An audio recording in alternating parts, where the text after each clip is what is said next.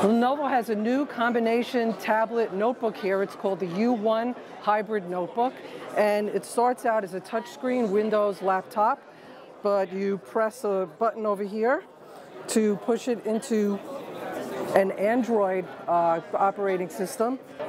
And once you flip into Android, you can pull it out of the notebook and you end up with a tablet.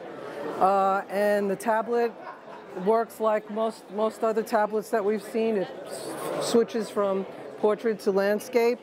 It has a app marketplace in it. It's running on Android 2.2. Right now they're only selling it in China, but we're hoping that they bring it to the United States. At that point, it should be about $500 for the tablet and about $1,200 for the tablet notebook combination. This is Donna Tapolini for Consumer Reports.